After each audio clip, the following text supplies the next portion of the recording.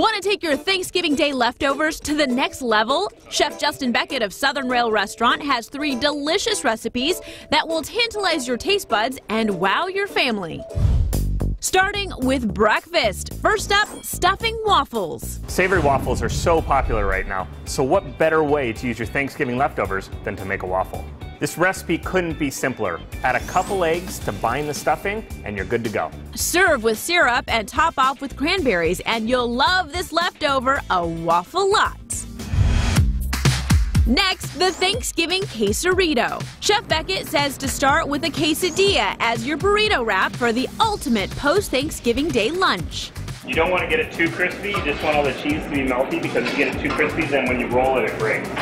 You want to start with the mashed potatoes. That way when you place all the other ingredients inside, they'll stick right to it. Chef says to make sure you put the ingredients down the center of the quesadilla so it's easier to roll. And the secret to rolling the perfect quesarito? I'm going to start by folding over the side flaps and then rolling the burrito over nice and tight. And get ready for ooey gooey quesarito goodness.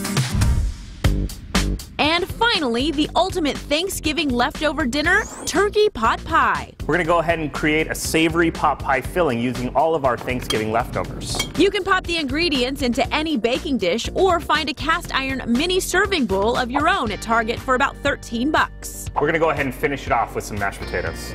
A time-saving trick, go ahead and use a store-bought pie crust. I popped this pot pie into the oven at 350 for about 15 to 20 minutes. Enjoy this pie-liciousness with a cranberry garnish for a touch of tartness.